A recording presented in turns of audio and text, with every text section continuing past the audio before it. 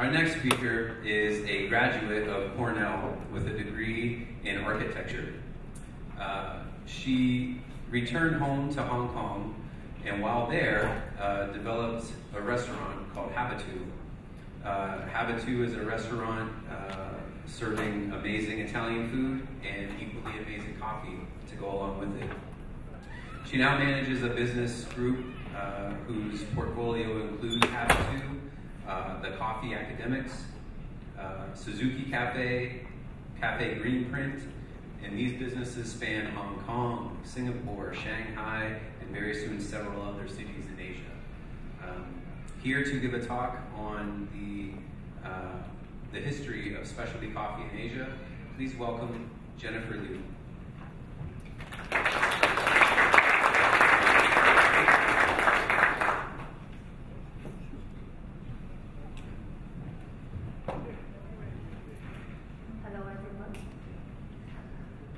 It's very happy to be here back in America. I've only graduated like last year, and it's great that I've developed a business in Asia, where I'm from, Hong Kong. And last year is obviously a joke. It's just been too long, longer than I can remember. But I'm very happy today that I'm here to share a little bit about my career in Asia, which is very different from what I studied when I was in the States. Do I point at this? Okay. Well, that's me last year. That number there, just ignore that. It says 97, but yes, that's me and my parents and my brother. I was very privileged to be able to come to America to complete my architectural program. It has nothing to do with coffee, but during this 5-year program, I was sent to Italy for an exchange. And in Italy, I fell very much in love with the espresso and the coffee experience. And that's the reason how I got into coffee about 12 years ago. Since 2000, I founded the Coffee Academics. And you see a lot of coverages. This is part of the English coverages in Asia. Because there's actually not a lot of female practitioners in coffee. Unlike America, coffee is primarily a very male-dominated business or career path until only recent years when Starbucks came to Hong Kong about 15 years ago. We have a rise of female baristas and female industry people that's practicing in the coffee business. Having said that, I'm not officially trained in hospitality, hotels, or running a restaurant business. My family is not in this field either, but I've been a self-taught person. I learned about coffee and coffee designs, and also menu and F&B designs and ideas from traveling and from learning from many great operators around the world. I would think that I'm more of a curator today, that I will put together design concepts, branding, the music, sometimes the arts, also the uniforms, and a lot of other things that make a cafe experience wonderful for Asia. I would like to start with a little bit about how coffee culture was around 50 years ago in Asia. This picture here shows a very iconic kiosk in the very congested Hong Kong, where this is the first generation of where people would go for a coffee around 50 years ago. So you can see that it's not a very established, well-designed kind of place, and they only really roast robusta beans. We have not been dealing with Arabicas or any top quality beans only until very recently, probably around 15 years ago, where Asia starts to look into specialty coffee and also look into better coffee beans apart from Robusta. So that's in Hong Kong.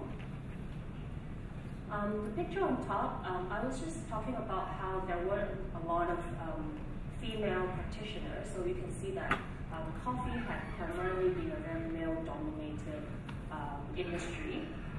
Men, old people, and people who make coffee this very traditional way in Malaysia, for example.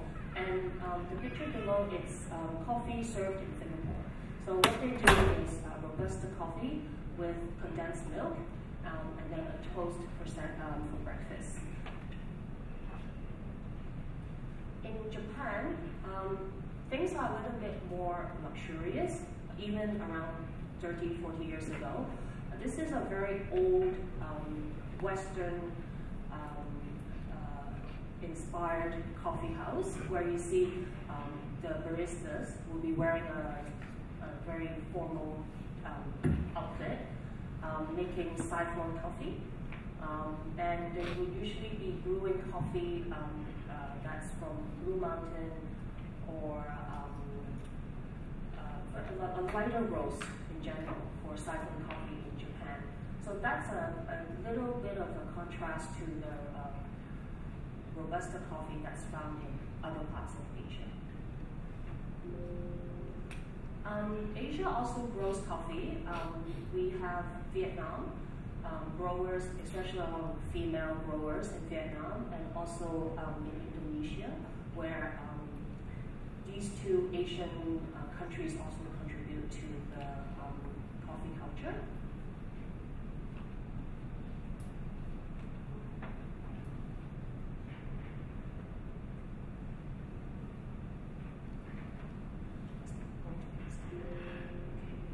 So in the 1990s, we have the coffee beans and tea leaves, Starbucks, Ely, and Lavazza are coming into Asia. So I think from the past generation where male-dominated coffee practitioners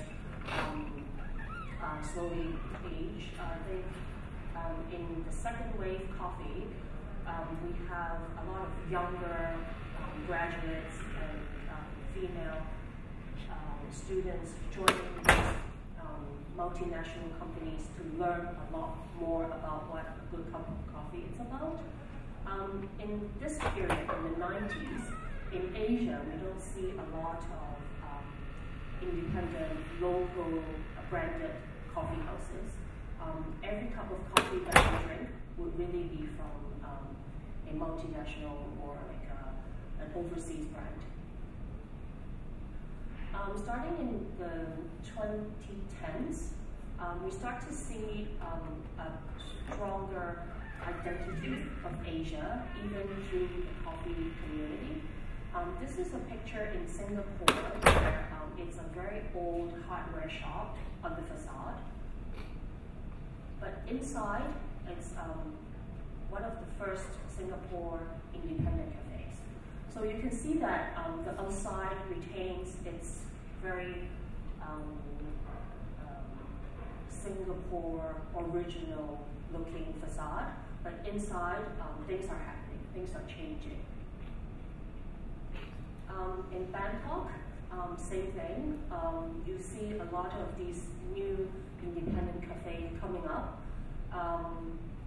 Every street of Bangkok or in Bali, you will now see independent cafes run by individuals. In Tokyo, this is a very interesting cafe, which again, the facade shows like, it looks like a sand garden, but when you look deeper into it,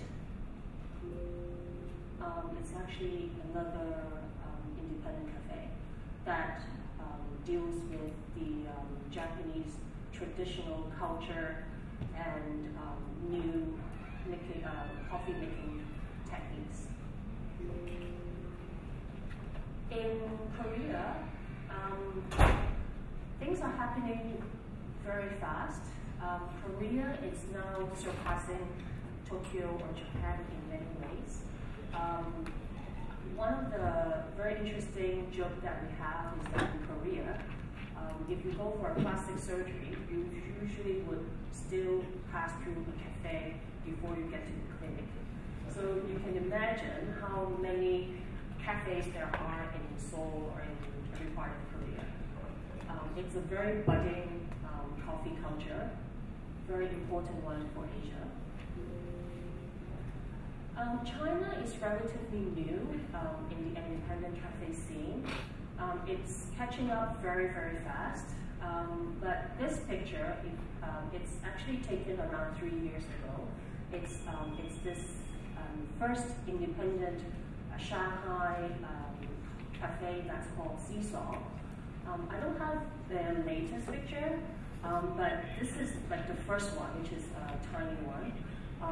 The latest development that they have, it's already 100,000 square feet outlet that's in Qingdao. So you can see how China is also catching up very fast in terms of scale and also in the demand. We want to share a little bit about the numbers. Hong Kong is experiencing a growth of 9%.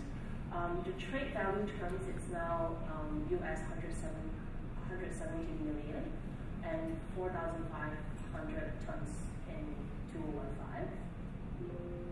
Singapore is a little less, 1%, and it's reaching 8,600 tons. China is the really strong number contributor. It's growing 6%, and it's US 1 billion volume terms and 63,000 tons in 2015. What's next for Asia? I think customization and bespoke is a very important development. This is an example of a pop-up store in Hong Kong where customers would come in and fill out an interactive form about their preferences. For example, their taste profiles and what they like in their daily lives, and to have their own bespoke custom blend coffee beans as a gift or for themselves. Another premiumization would be food innovation. Coffee is important, but for Asia, food is also is a very critical part. So on menus, you will see, even for noodles and pastas, we will have a range of, say, Vietnamese Thai noodles, Vietnamese and Thai noodles, as well as Italian pastas, and also healthy options. In coffee houses, we also start to look into global cuisines. These items are almost as good as a fine dining restaurant.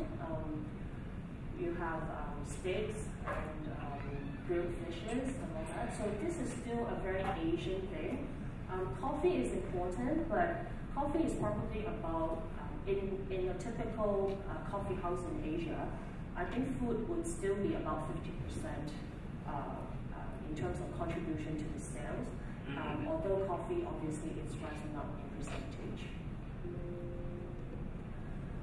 Product innovation is important. Chinese and the Asians have very strong this sweet palate. Cold brew, for example, it's just starting in Asia, but sweetened drinks are still the biggest sellers. Not to confuse the coffee beans with too many synthetic syrups or flavorings. We have been playing with different types of sugar. For example, the Nuka honey from New Zealand, Okinawa sugar from Japan, coconut, sugar flour from Indonesia, and also various types of sugars from different parts of the world. So this is our answer to product innovation without being overly too far from the natural flavors that compromises with the coffee. Product innovation is also very important. As you can see, the beans from different parts of the world, all the way to colorful, Instagrammable drinks are very big trends in Asia, especially in Taiwan and in Japan, where primarily the camera starts before anything else. So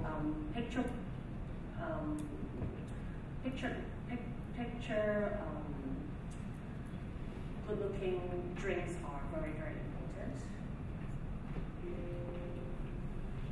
Another trend that we see in Asia is that coffee was a drink that energizes.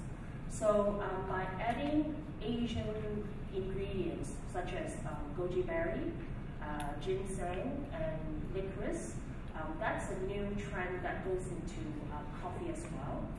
This is an example where we're using Bruce Lee as an iconic figure to show how, after you drink this certain product, a tonic of some sort with coffee, then you will be as strong or good looking as Bruce.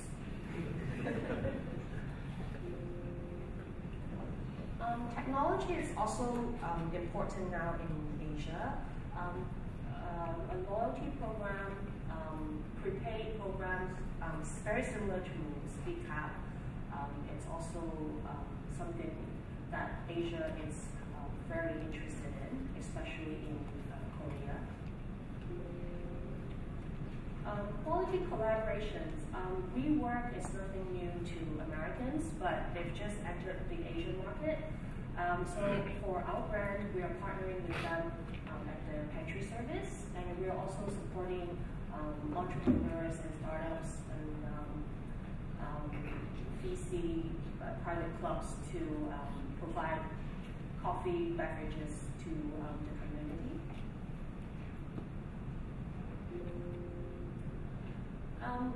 Millennial lifestyle is a big thing as well in Asia. This is a cycling tour that we did in Hong Kong with all these young people cycling around the old scenic spots in Hong Kong while having a coffee drink along the way. And this kind of healthy exercise trend is becoming very big in Asia as well.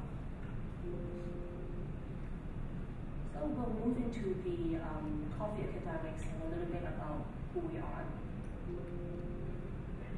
Started in 2012, we are the first roastery cafe in Hong Kong. So 212 to America is not it's not very early, but for Asia, we are already the first specialty coffee in the region. We call ourselves a chain of independence because every single shop is designed in-house by our own in-house team, and each shop has a different appeal and a different design. Reason for that is because consumers today, they do not want any cookie cutting looking solutions. We try to make good use of our design ability to provide different designs and different experience to our customers. So all of these are designed in-house by our own team, and you can see that the shop, apart from the menu and the uniform, the shop designs are all different. Growing to Singapore and Shanghai, in both cities, we've been receiving very good response, and it gave us a lot of confidence about how specialty coffee is still a very much growing market in the region. In Tokyo, we've participated in the Tokyo Design Week. We've also exclusively worked with a farm in Panama, Peru, to be providing unique coffee beans to blends.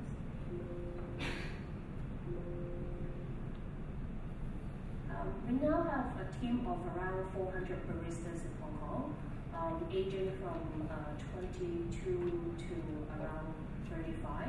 So we have a very young team of members.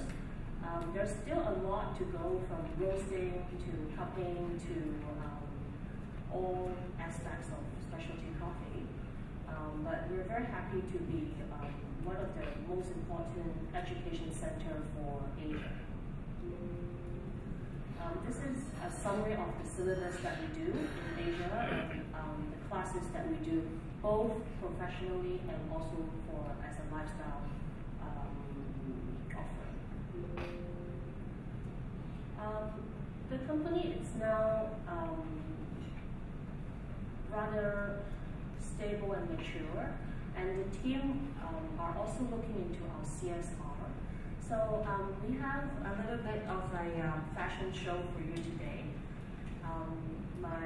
Our marketing manager, Karen, will be showing a piece where our upcycling team created this jacket and a clutch made by Coffee Sacks. Since it's New York Fashion Week, so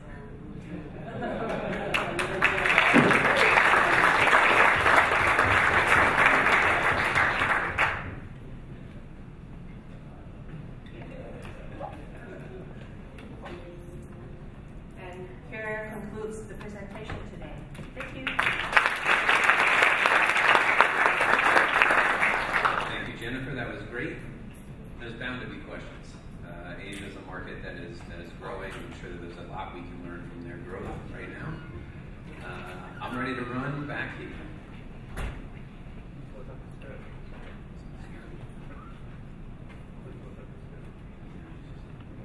Hi, I'm John Hagen. I'm wondering why Seoul or Korea, South Korea, is going, let's say, faster than anybody else in that region. Is there a particular reason for that? Any explanation? I think Korea is very strong in its popular culture. You will see a lot of boys band and girls band that's doing a lot of entertainment.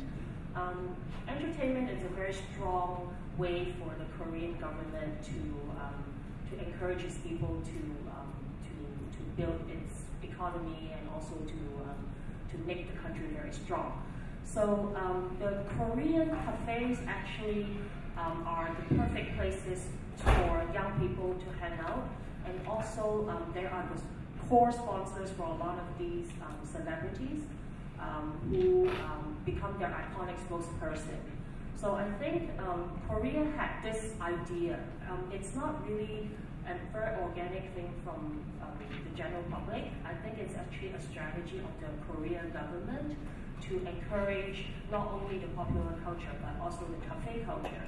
So young people get to go out on the street but have a place to hang out, and also have a place where they can enjoy, to interact, and also to have all these cafes to also sponsor all the superstars. So I think that's a very different approach to a lot of these cafe history that we see in other parts of Asia, and that's the reason why actually Korea is the first to have its independence cafe before many other Asian countries. Questions? I'll ask one. With the explosion of all the retail shops opening up, let's just keep Korea going here as the example. Is it similar to the U.S. where a lot of these shops will go to a wholesale roaster and buy their coffee? So are there just a few pillar wholesale roasters, or are most of the shops roasting for themselves? I don't see a lot of roasters in Asia yet, because I think the traditional roasters are still located in poorer regions of the country. For example, in Hong Kong, most of the roasting is done in upper north side of China, and in Thailand, most of the roasting is done in the south. So for them to be able to understand where roasting is actually something that it's worth the relocation to the city, and to be able to understand where roasting high quality beans is actually very good for profits. It will take some time, but I guess again Asia always turns to US and Europe to see what's happening so that they will catch up very fast. So if, for example, Stumptown is doing a great job, Blue Bottle is doing a great job, then we will definitely see that trend influencing Asia as well. Great.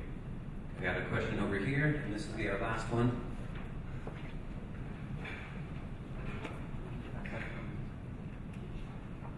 Thank you. Hi, I'm Florian. Actually, I'm from Bangkok, Thailand. I would like to give like a little bit add on what you said for the roasters.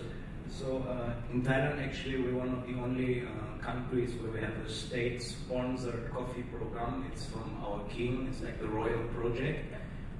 It's up in the north, and yeah, that would be like the main roaster for us and for the region as well. So everything there is like concentrated on all the roasters, like you say, the independent coffee shops in Bangkok, which are everywhere at the moment. Yeah. We get it like locally, and we're very strong on like the royal project thing. So it's called Doi Tung. If anybody's interested, it's worth a look. Thank you for that. Thank you. Very admirable Thai royalty to always be doing a lot of good work for his people. The Queen and sisters are always doing a great job. So